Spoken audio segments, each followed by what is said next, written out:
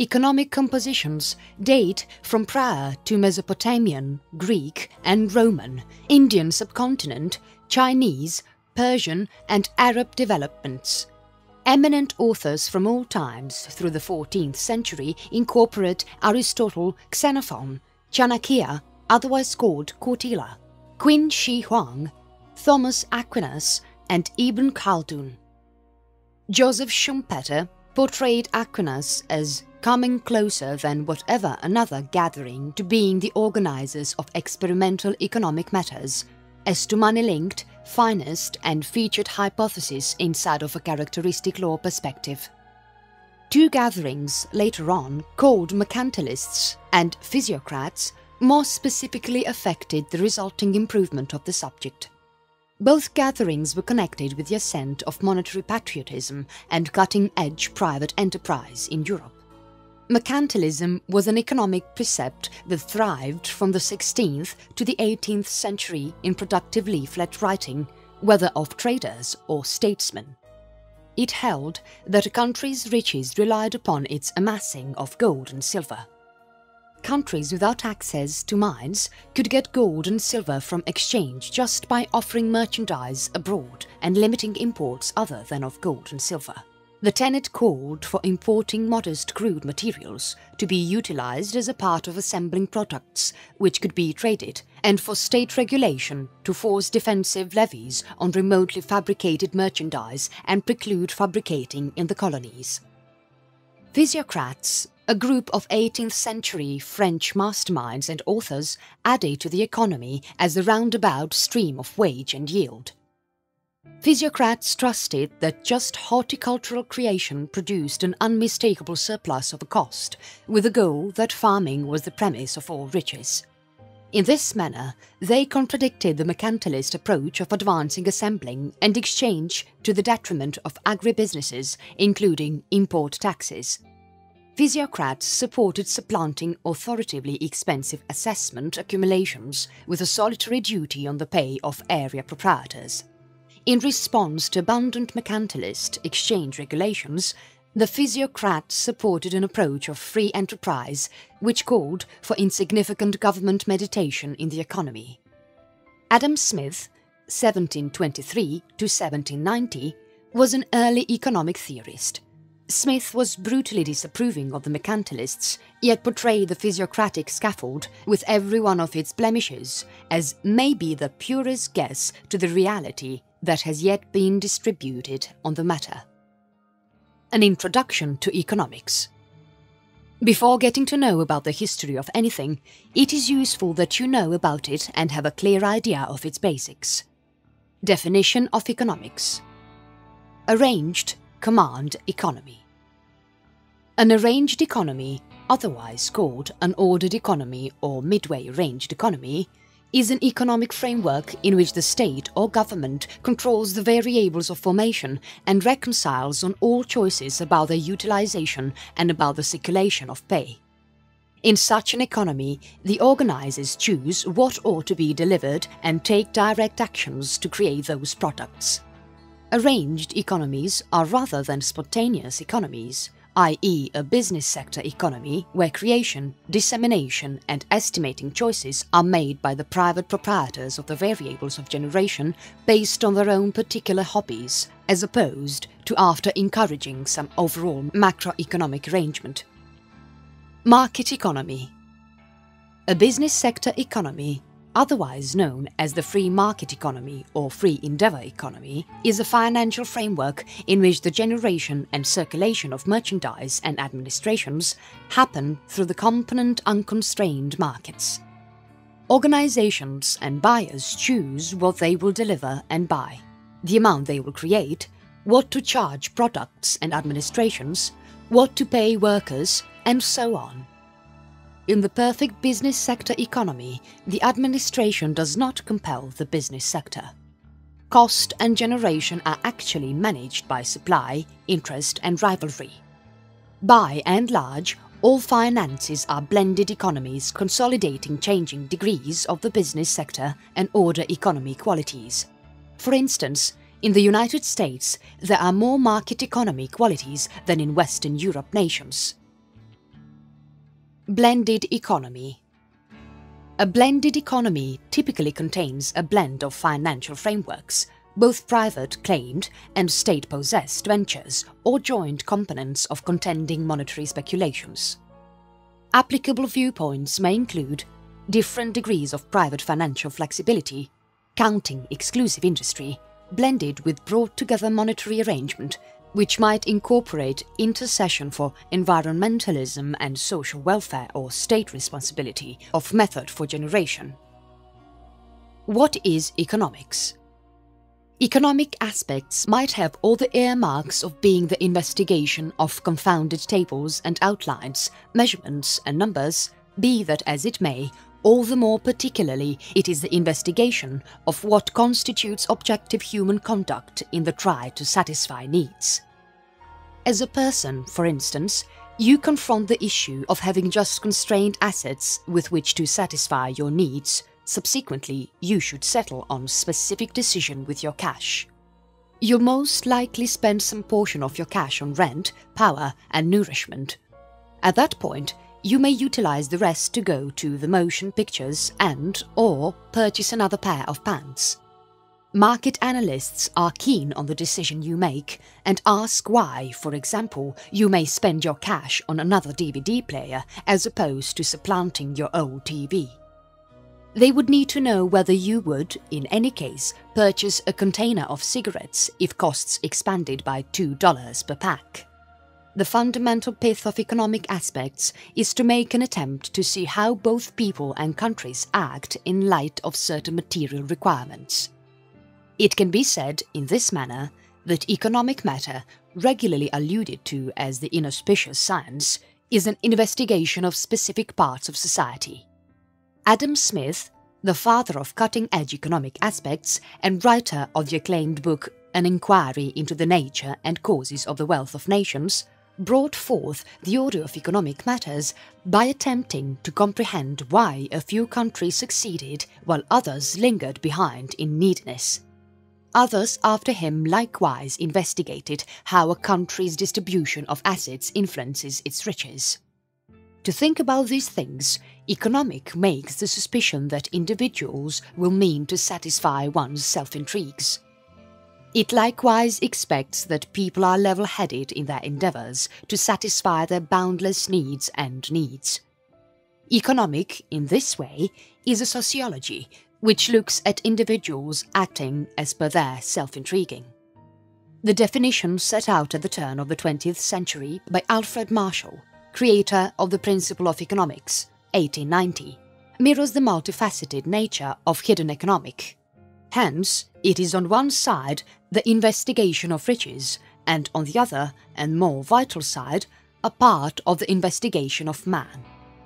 Before leading you further into the discussion of economics, let's first have the concept of scarcity, macroeconomics and microeconomics.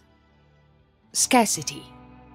Scarcity, an idea you will as of now certainly examine in the prologue to this instructional exercise, alludes to the strain between one's restricted assets and boundless needs.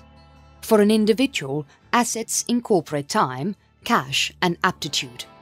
For a nation, restricted assets incorporate normal assets, capital, work power and innovation. Since the majority of your assets are constrained in contrast with the greater part of your needs and necessity, people and countries need to settle on choices in regards to what products and administrations they can purchase and which ones they should do without. For instance, on the off chance that you purchase one DVD rather than 2 videotapes, you should surrender owning a second motion picture of subpar innovation in return for the higher nature of the one DVD. Obviously, every person and country will have diverse qualities, yet by having distinctive levels of rare assets, individuals and countries have some of these qualities as a consequence of the specific shortages with which they are confronted. Thus, in view of shortage, individuals and economies must settle on choices over how to distribute their assets. Financial aspects thus intends to study why one should settle on these choices and how to assign your assets effectively. Macro and microeconomics. Macro and microeconomics are the two vantage focuses from which the economy is watched. Macroeconomics takes a gander at the aggregate yield of a country and the way the country assigns its constrained assets of the area, work and capital, trying to boost creation levels and advance exchange and development for future eras. Subsequent to what the general public, all in all, Adam Smith noticed that there was an undetachable hand turning the wheels of the economy, a business sector compel that keeps the economy working. Microeconomics investigates comparative issues, yet on the level of the distinctive individuals and firms inside of the economy. It has a tendency to be more logical in its methodology and studies the parts that make up the entire economy. Breaking down specific parts of human conduct, microeconomics demonstrates to people how they and firms react to changes in cost and why they request what they do at specific value levels. Micro and macroeconomics are interwoven. As business analysts increase comprehension of certain wonders, they can help countries and people settle on more educated choices while allotting assets.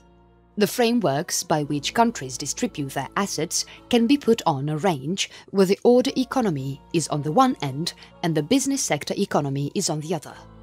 The business sector economy advocates strengths inside of an aggressive business sector, which constitute the imperceptible hand to decide how assets should be assigned. The order economic framework depends on the administration to choose how the nation's assets would best be distributed. In both frameworks, be that as it may, shortage and boundless needs constrain governments and people to choose how best to oversee assets and dispense them in the most proficient way imaginable. By the by, there are dependably breaking points regarding what the economy and government can do. A few basics of economics. Production Possibility Frontier, PPF. Underneath the ground of macroeconomics, the Production Possibility Frontier, PPF, speaks to the time when an economy is most proficiently creating its merchandise and benefits, and thus assigning its assets in an ideal way that is available. In the event that the economy is not delivering the amounts showed by the PPF, assets are being overseen wastefully and the generation of society will decrease. The creation plausibility outskirts appear there are breaking points to generation, so an economy, to accomplish productivity, must choose what blend of merchandise and administrations can be delivered. Opportunity cost. Opportunity cost is the estimation of what is inevitable so as to have something else. This quality is one of a kind for every person. You might, for example, do without frozen yogurt, keeping in mind the end goal to have an additional aiding of pureed potatoes. For you, the pureed potatoes have a more noteworthy quality than sweet. Be that as it may, you can simply alter your opinion later on in light of the fact that there might be a few examples when the pureed potatoes are simply not as appealing as the dessert. The open-door expense of an individual's choices along these lines is dictated by his or her needs, time and assets, wage. This is essential to the PPF in light of the fact that a nation will choose how to best designate its assets as indicated by its chance expense. How about looking at an example to show how opportunity cost guarantees that an individual will purchase the minimum costly of two comparative products when given the decision? For instance, accept that an individual has a decision between two phone administrations. On the off chance that he or she were to purchase the most costly administration, that individual might need to reduce the number of times he or she goes to the motion pictures every month. Surrendering these chances to go to the motion pictures might be an expense that is too high for this individual, driving him or her to pick the less costly administration. Keep in mind that open-door expense is distinctive for every person and country. In this manner, what is esteemed more than something else will differ among individuals and nations when choices are made about how to dispense assets. Exchange, comparative advantage, and absolute advantage. specialization and comparative advantage. An economy can concentrate on creating the greater part of the products and administrations it needs to work. However, this might prompt a wasteful distribution of assets and frustrate future development. By utilizing specialization, a nation can focus on the generation of one thing that it can do best instead of separating up its assets. For instance, suppose a speculative world that has just two nations, country A and country B, and two items, autos and cotton. Every nation can make autos and/or cotton. Presently assume that country A has next to no prolific area and a wealth of steel for auto creation. Nation B, then again, has a wealth of rich land yet almost no steel. On the off chance that country A was to attempt to deliver both autos and cotton, it would need to isolate up its assets. Since it requires a great deal of push to deliver cotton by flooding the area, country A would need to yield creating autos. The open door expense of delivering both autos and cotton is high for country A, which will need to give up a great deal of capital with a specific end goal to create both. Correspondingly, for country B, the open door expense of creating both items is high in light of the fact that the exertion required to deliver autos is more noteworthy than that of creating cotton. Every nation can create one of the items all the more effectively at a lower expense than the other. Nation A, which has a plenitude of steel, would need to surrender a great number of autos than country B would create the same measure of cotton. Nation B would need to surrender more cotton than country A to create the same measure of autos. Consequently, country A has a near favourable position over country B in the generation of autos, and country B has a relative point of interest over country A in the creation of cotton. Presently suppose that both nations, A and B, spend significant time in creating the products with which they have a similar point of preference. On the off chance that they exchange the merchandise that they deliver for different merchandise, in which they don't have a near point of interest, both nations will have the capacity to appreciate both items at a lower open-door cost. Moreover, every nation will be trading the best item it can make for another great, or administration that better than the one other nation can deliver. Specialization and exchange additionally work when a few distinct nations are included. For instance, if country C has some expertise in the generation of corn, it can exchange its corn for autos from country A and cotton from country B. Deciding how nations trade products delivered by a near point of preference, the best generally advantageous, is the foundation of worldwide exchange hypothesis.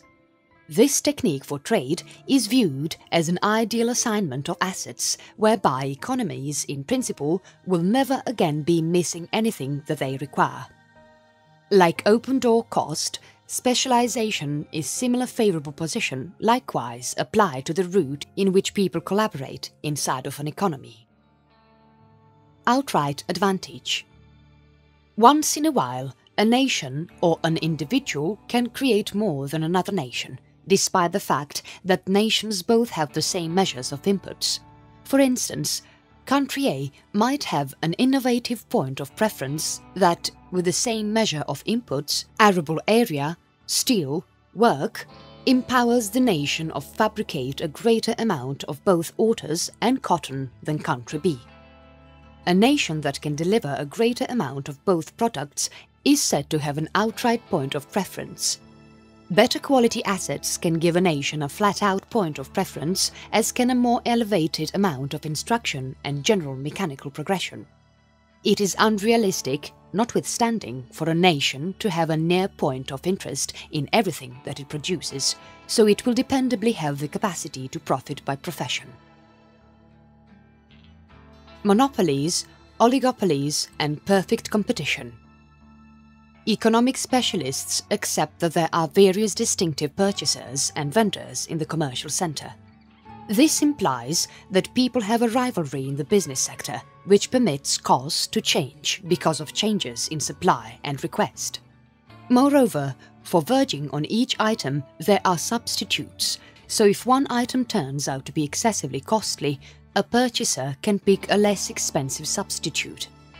In a business sector with numerous purchasers and merchants, both the customer and the supplier have rise to capacity to impact cost. In a few commercial enterprises, there are no substitutes and there is no opposition. In a business sector that has one and only or couple of suppliers of a decent or administration, the producers can control value, implying that a purchaser does not have decision, can't expect his or her aggregate utility, and should not impact the cost of merchandise. Syndication is a business sector structure in which there is standout maker or vendor for an item. At the end of the day, the single business is the business. Passage into such a business sector is limited because of high expenses or different hindrances, which might be economic, social or political. For example, an administration can make a restraining infrastructure over an industry that it needs to control, for example, power. Another explanation behind the boundaries against section into a monopolistic industry is that, as a rule, one element has the selective rights to characteristic asset. For instance, in Saudi Arabia, the administration has sole control over the oil business. A restraining infrastructure might likewise frame when an organization has a copyright or patent that keeps others from entering the business sector. In an oligopoly, there are just a couple firms that make up an industry. This selected gathering of firms has control of the cost, and similar to a restraining infrastructure, an oligopoly has high obstructions to passage. The items that the oligopolistic firms produce are frequently indistinguishable, and in this manner the organizations which are seeking a piece of the pie are associated as a consequence of business sector strengths. Expect, for instance, that an economy needs just 100 gadgets. Organization X produces 50 gadgets and its rival, Company Y, delivers the other 50. The costs of the two brands will be associated and subsequently comparative. Thus, if Company X begins offering the gadgets at a lower value, it will get a more noteworthy piece of the overall industry, in this manner compelling Company Y to lower its costs too. There are two amazing types of business sector structures: restraining infrastructure and its inverse, immaculate rivalry. Immaculate rivalry is portrayed by numerous purchasers and dealers, numerous items that are comparable in nature, and subsequently numerous substitutes. Immaculate rivalry implies there are few, if any, hindrances to passage for new organizations, and costs are controlled by supply and request. Along these lines, makers in a superbly aggressive business sector are liable to the costs controlled by the business sector and don't have any influence. For instance, in a superbly focused business sector, or to a solitary firm choose to build its offering cost of decent, the buyers can simply swing to the closest contender at a superior cost, bringing on any firm that expands its costs to lose a piece of the overall industry and benefits. History of economics.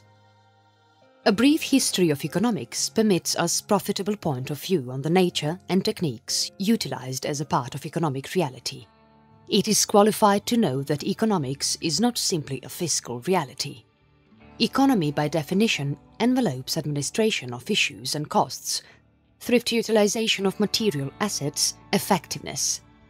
Most quite, the definition incorporates the method of operation of something and frameworks of association and trade.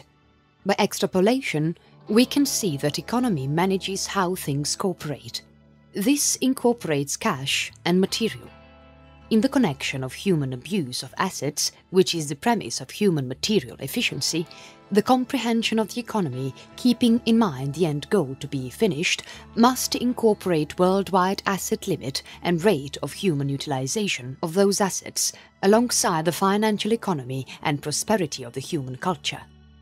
Just in a complete thought of all economies of the material abundance of Earth's assets and human limits would we be able to start to comprehend what a sound economy may really be. Free market, late medieval and early present-day Europe.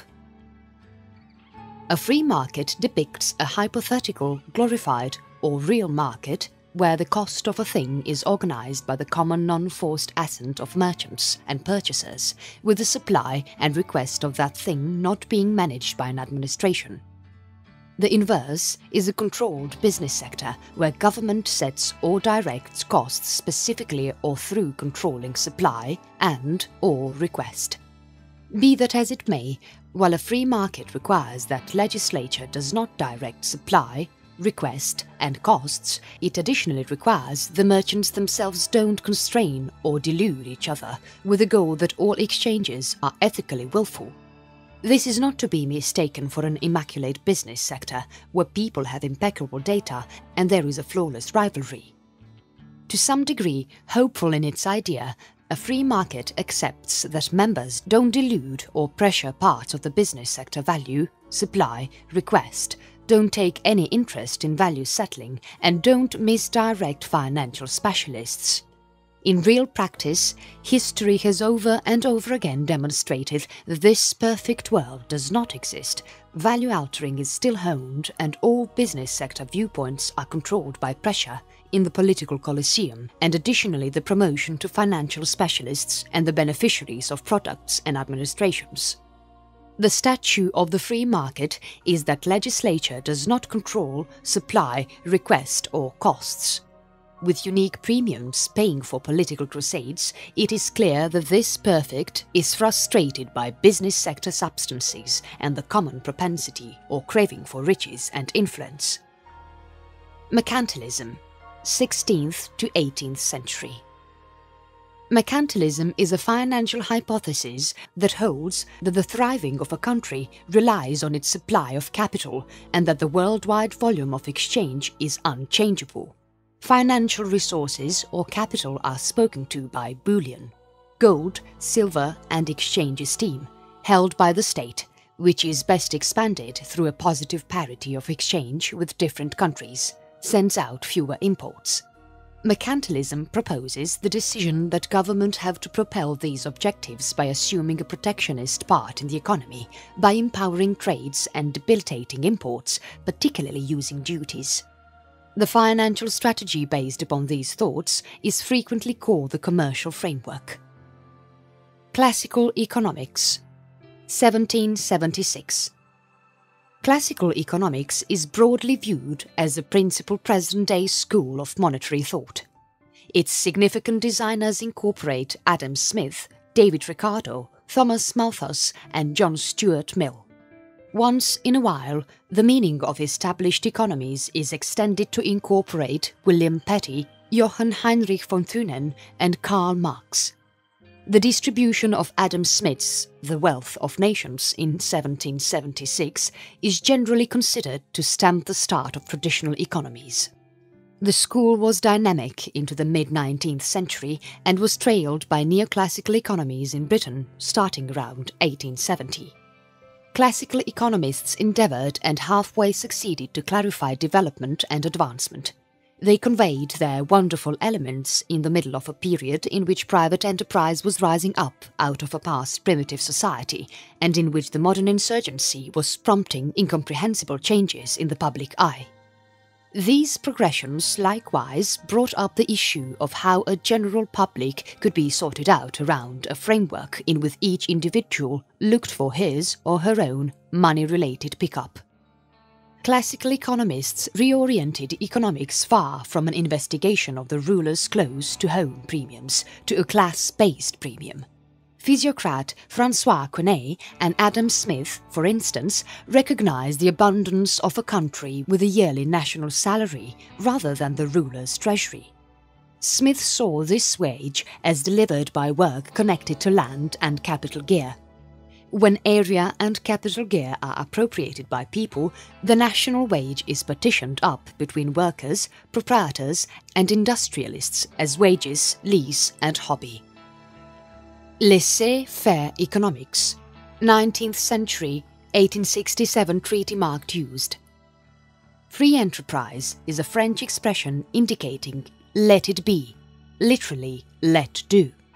From the French expression initially utilized by the 18th century physiocrats as a directive against government obstruction with the exchange, it got to be utilized as an equivalent word for strict free market economics amongst the early and mid-19th century.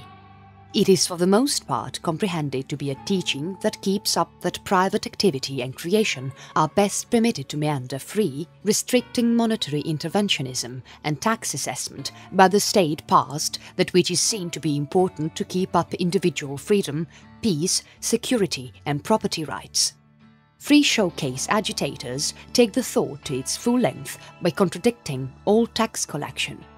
In the free enterprise C, the state has no obligation to participate in constructive meditation to compel approach riches circulation or to make a welfare state to shield individuals from destitution, rather depending on philanthropy.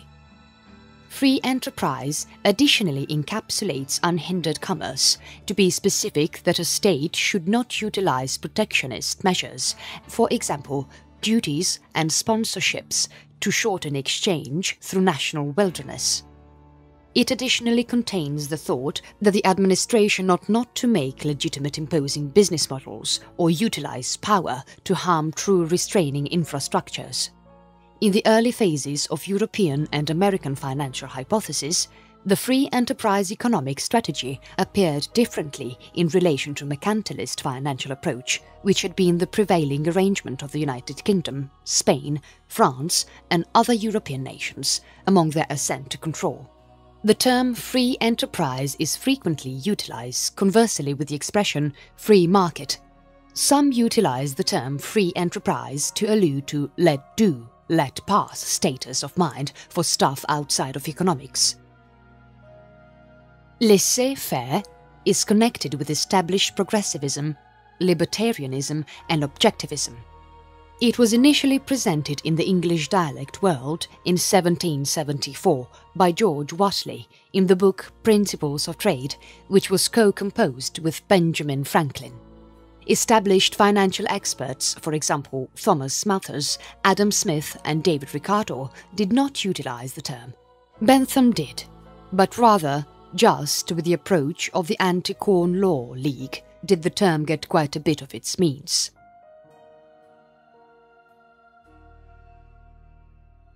Austrian economics, 1871. Austrian economics, established via Karl Menger, also called the Austrian School, Vienna School or the Mental School, is a school of economics that gets from an Aristotelian or realist approach that gets from fundamental standards of human instinct and activity. The Aristotelian or pragmatic approach contrasts both from, as of now prevailing Platonic or positivist methodology of contemporary neo-traditional economics and the once overwhelming authentic methodology of the German verifiable school and the American institutionalists. An understudy of Austrian economics and Eugen von Bohm-Bawerk was Ludwig von Mises. George Reisman, creator of the Government Against the Economy and Free Enterprise, wherein he tried to accommodate Keynesian and Austrian economics, was tutored by Mises. Along the lines of thought inside of this financial hypothesis, Mises felt that the business sector would self-control if given the free rule. From various perspectives, he was right. However, a few focuses appear to be missing. The model does not consider mostly the quick needs and goals of the organizations and the general population without due thought of long-haul needs. All things considered, the hypothesis is solid, however, neglects to serve the general population when weighed with long-haul need. This is primarily because of the absence of foreknowledge that craving has a tendency to incite. Neoclassical economics, 1871 to 1877. Neoclassical economics allude to a general methodology in economics concentrating on the determination of costs, yields and salary conveyances in business sectors through supply and request. These are intervened through an estimated boost of wage-compelled utility by people and of cost-obliged benefits of firms, utilizing accessible data and variables of creation. Standard economics are to a great extent neoclassical in its presumptions, in any event at the microeconomic level. There have been numerous studies of neoclassical economies, regularly fused into more up-to-date forms of neoclassical hypotheses as human mindfulness about monetary criteria changed. Neoclassical economics are regularly called the marginalist school. Keynesian economics, 1921 to 1936. Keynesian economics advances an economy where the state and the private parts assume an imperative part. The hypothesis advances the thought that interest for merchandise is the driving component of the economy. This hypothesis, which happens to be the fundamental financial hypothesis of our present economy, presumes that there is no catalyst to accomplish a full job or drive yield, and that the state and private organizations must work toward driving strategies to support such finishes. This is by all accounts rather than the principles of traditional and supply-side economics, and additionally the Austrian school. Criticism. The Failure of the New Economics, 1959, is a book by Henry Hazlitt offering a point-by-point investigates of John Maynard Keynes' work, The General Theory of Employment, Interest and Money, 1936. Bettina Bean Greaves, in A Man for All Seasons, says, "In economics, in one lesson, Hazlitt pulverized different Keynesian programs in a fairly serene way. At that point, in 1959, in The Failure of the New Economics, he evaluated Keynes' real work, The General Theory of Employment, Interest and Money, 1936, in the subtle element referring to section and verse. The Failure of the New Economics, 1959, is a great deal more academic than Economics in One Lesson, its business sector smaller, yet it is no way, shape or form less essential. To disprove every Keynesian blunder, Hazlitt explained sound economic hypotheses in a way the educated community couldn't disregard. John Chamberlain, who looked into the book in The Freeman, titles his audit, "They'll never hear the end of it." The senior member of the Department of Economics at the main college scrutinized Hazlitt's accreditations for studying the prominent Keynes. Mises went to Hazlitt's barrier. Hazlitt, Mises reacted, was one of the exceptional financial experts of our age, and his hostile to Keynes' books was an overwhelming investigate of the Keynesian tenets. Pundits of Hazlitt have attested that he, over and over again, neglects to comprehend Keynes appropriately, furthermore never had the adequate scientific capacity to scrutinize Keynes. Supply-side economics, 1975. Supply-side economics is a school of macroeconomic that contends that economic development can be most viably overseen utilizing motivations for individuals to deliver, supply merchandise and administrations, for example, altering pay expense and capital increases charge rates. This can diverge from the exemplary Keynesian economics or interest-side economics, which contends that development can be most adequately overseen by controlling aggregate interest for products and administrations, regularly by confirming the level of government spending. Supply-side economics is frequently conflated with trickle-down economics. The term was begat by columnist Jude Wanniski in 1975 and further promoted by the thoughts of financial analysts Robert Mundell and Arthur Laffer. Supply-side economics is dubious on the grounds that its run-of-the-mill suggestion decrease of the higher negligible expense rates offers advantages to the well-off, which analysts, for example Paul Krugman, see as politically instead of monetarily propelled. Reaganomics, 1981. Reaganomics, a portmanteau of Reagan and economics instituted by radio-supported Paul Harvey, is a term that has been utilized to both depict and censure free market promotion economic strategies of US. President Ronald Reagan, who served from 1981 to 1989, and financial strategies saw as comparative. A term parallel being used and import is Thatcherism, which alludes to the economic logic of British Prime Minister Margaret Thatcher, 1979 to 1990, who was Reagan's contemporary. Reaganomics is most nearly connected with neoliberal monetary thought. Trickle-down economics, 1981. Trickle-down economics and trickle-down hypothesis in political talk are portrayals by adversaries of the arrangement of bringing down charges of higher livelihoods and business action. Defenders of these arrangements assert that they will advance new speculation and financial development, subsequently in a roundabout way, profiting individuals who don't straightforwardly pay the duties. Rivals portray this as a case that the general population who might some way or another pay the expense will disperse their advantage to less rich people, so that a part will achieve the overall public and animate the economy. Defenders of the arrangements, by and large, don't utilize the expressions trickle-down economics themselves. Today, trickle-down economics is most firmly related to the economic strategies of the Ronald Reagan Organization, known as Reaganomics or supply-side economics.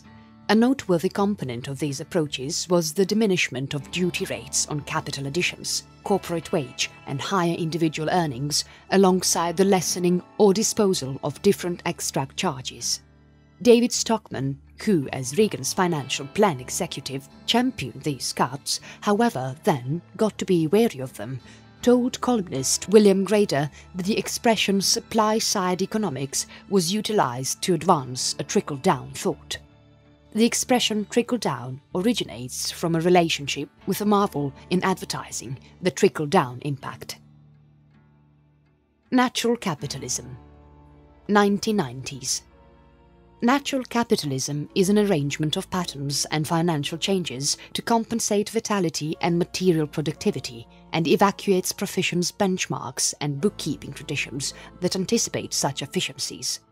It rose in the 1990s as a sound hypothesis of how to adventure market frameworks and components of neoclassical economics to spare vitality, dishearten waste, copy biology, biomimicry, and when all is said and done, to bolster the objectives of environmentalism by reframing thing and item relations towards an entirely benefit economy along these lines, amplifying the administrations of normal capital. Whenever promoted, the term natural capitalism more often than not alludes to the particular arrangement of changes depicted in 1999 by Paul Hawken, Amory Lovins and Hunter Lovins in the book of the same name. There is a very much created hypothesis of characteristic capital that originates before this work and some non-specific utilization of the expression to apply to ecological economics. A related here and there covering, development trusts that systems are wasteful approaches to give administrations and supporters independent structures. With every one of its achievements, economic matters is tormented with an emergency of character and dispute and contradictions on how it should be taught, how it should be rehearsed, and how it have to be utilized. Besides, the field of economic aspects has been moderate in reintegrating itself into the sociologies to wind up, at the end of the day, more issue is driven and more mixed. In fact, the movement to deliberation and measurement that was begun by David Ricardo proceeded until moderately as of late and is at the wellspring of the debate about the convenience of economic aspects in advanced society. Numerous economic specialists whine around an undue consideration paid to obscure models and the inclination by few market analysts, for the most part of the universal school, to give a particularly economic response to such social inquiries as the reason for development and why a few nations are immature. Obviously, as the 20th century attracted to a nearby, there was a more noteworthy acknowledgement of the significance of non-economic variables in clarifying major economic inquiries and issues. Case in point, Standard Economic Aspects has come to recognize the significance of history, political conditions, sociocultural elements, nature, topography and global variables in clarifying such monetary issues as the absence of development, underdevelopment, disparity and destitution. This acknowledgement, in any case, the field of economic matters has still not genuinely centred on the basic and endemic issues that torment the world. Case in point, Regardless of being the minimum created mainland on the planet, speaking to apparently the most overwhelming economic test in current history, Africa has been everything except disregarded by economic matters. This is astonishing in light of the way that the field's, as far as anyone knows, focal distraction is the issues of wage, development, appropriation and human welfare.